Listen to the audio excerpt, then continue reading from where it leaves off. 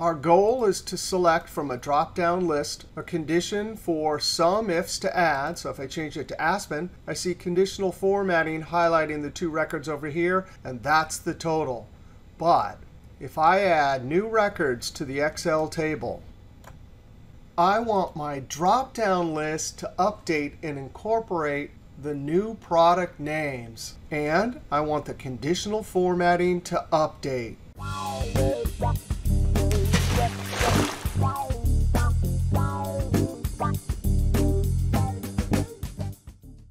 Now we're going to be using Microsoft 365 Excel. And if you don't have Microsoft 365, here's a video about how to extract a unique list. And here's one about conditional formatting. Our first task is to create a drop-down list that we can choose from that'll always show us a sorted, unique list from the product column. So off to the side, we're going to use an amazing Microsoft 365 dynamic spilled array function called sort.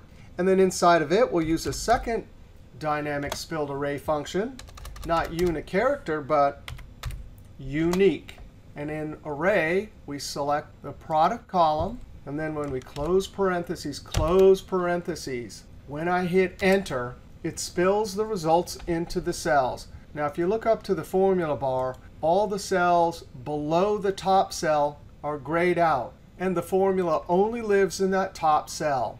Now, that's important because when we come over and add data validation, select the cell, Data, Data Tools, Data Validation.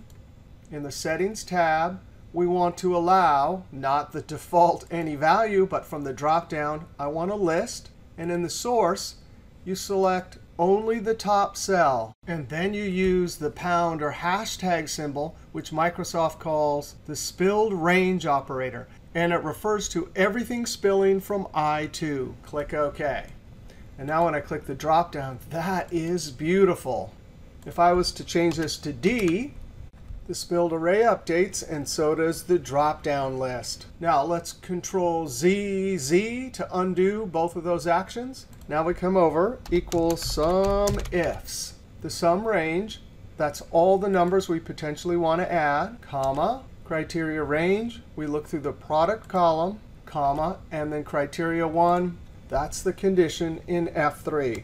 Close parentheses and Enter. Now if I change this to Aspen, instantly it updates. Now the next goal is to add conditional formatting to each row based on the product here. But the problem is, if we go to conditional formatting home, conditional formatting dropdown, there's no built-in feature to conditionally format a row.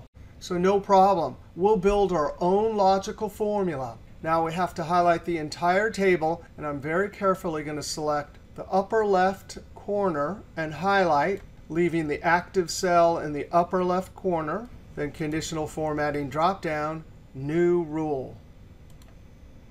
We want to use a formula to determine which cells to format. Then we want to format values where this formula is true. Now, that active cell in the upper left corner, whatever formula I put here, the conditional formatting dialog box behind the scenes will put the formula in that cell and copy it over and down as if the formula was in each cell. So very carefully, I'm going to highlight the product for that row. And I do not want it to remain locked on both the column and row. I only want the column locked. So I hit the F4 key 1 and 2 times. That means the C is locked. So when the formula in B3 moves from B to C to D, it's locked on C. But when it moves from row 3 to row 4, the row reference will change. That's how you get each record in the data set to see the product for each row. Then I say equals, and whatever's in F3. And that we want locked in all directions. Let's click Format. You can add whatever formatting you want from any of the 4 tabs. I'll add yellow fill. Click OK. Click OK. And so now we can test it. Carlota, bam, everything's working. Conditional formatting, the drop-down, and our sum formula. Now here's the moment of truth. We're going to highlight these new records. I'm going to copy them. And then in the first row below the table, I'm going to use Control V to paste. And just like that, the table has expanded. The conditional formatting was copied down.